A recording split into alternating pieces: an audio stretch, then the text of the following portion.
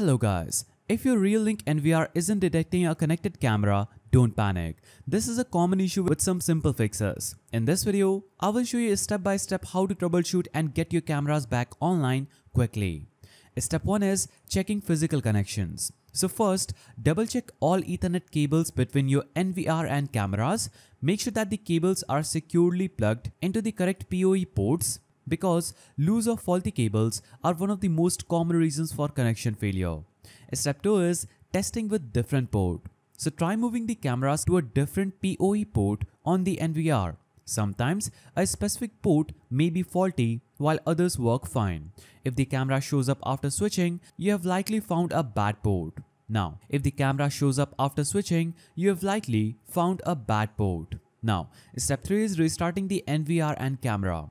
So, unplug both the NVR and the camera and wait about 30 seconds. Then, power them back on. A simple reboot can often refresh the system and trigger the camera to reconnect successfully. Now, step 4 is checking camera compatibility.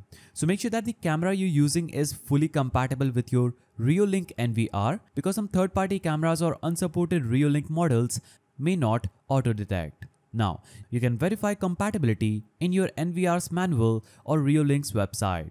Step 5 is updating the NVR firmware. So outdated firmware can cause connection problems. So go to the Reolink website, download the latest firmware for your NVR model and follow the update instructions carefully. Updating can often solve hidden bugs instantly.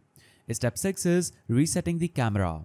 So if the camera still doesn't appear, try resetting it using the small reset button usually found near the SD card slot. Hold it for about 10 seconds until you hear a click or see a light flash. This restores factory settings and can resolve stubborn issues. Now, step 7 is contacting Reolink support.